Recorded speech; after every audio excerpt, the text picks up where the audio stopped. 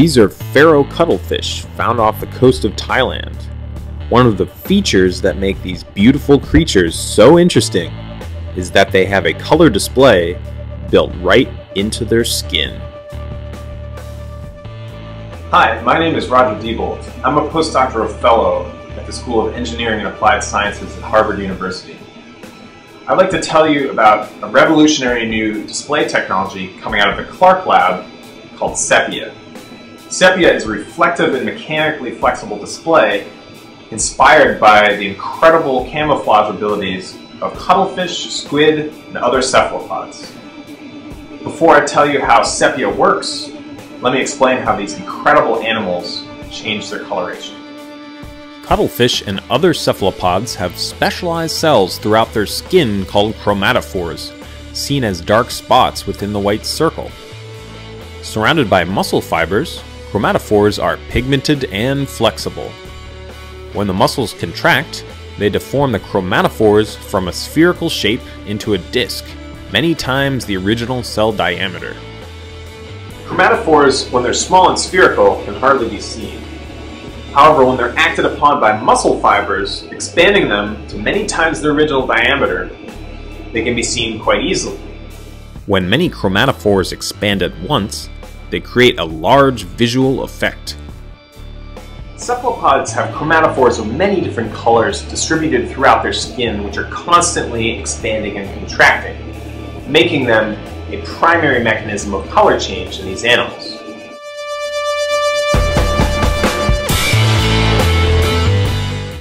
So how do we take the chromatophore concept and make a display? Well, we first realized that the concept itself is really just a transition between a small and imperceptible spot of color to a larger and much more visible spot. To make our sepia pixel, we take a perforated white sheet and put ink below so only the color of the sheet is visible. Then we pump the ink upwards through the holes so it covers the pixel surface and can be seen easily. Using transparent rubber membranes on the top and bottom, we make the pixel self-contained. This particular device is manually controlled, but illustrates the operating principle that relies on a reversible change between a small point of color and one that is much larger in size. Now you might ask yourself, how do we pump the ink around? Well, we work with something called artificial muscles, which are thin sheets of soft rubber that deform and move when voltage is applied.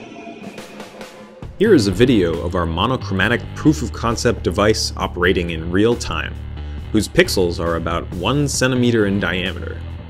Although not optimized in several ways, it shows on-off transitions on the order of tens of milliseconds, fast enough for video display refresh rates.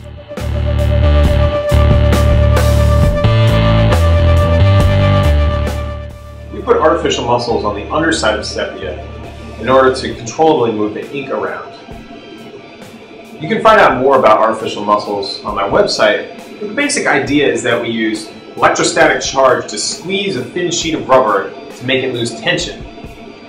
Now when we apply a voltage to the artificial muscle and it loses tension a little bit, it pulls ink down below the pixel surface.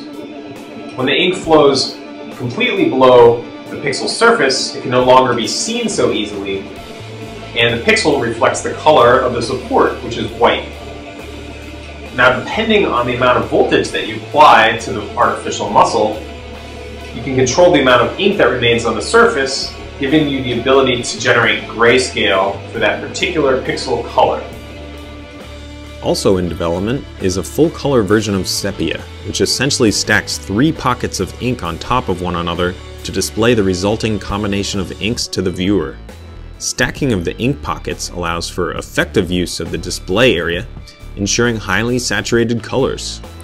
More information on the full-color device can be found on the website. So what does the future of SEPIA hold? Well, we in the Clark Lab believe that SEPIA has enormous potential as a lightweight, energy-efficient, and high-quality digital display for large areas for use in digital billboards and other outdoor signage. Other applications of SEPIA include active camouflage for the military, rapidly deployable signage for disaster relief, and large area art installations. As an aspiring entrepreneur, I'm in the process of forming a startup company called SEPIA Displays, attempting to take the cephalopod camouflage concept from scientific curiosity to commercial reality.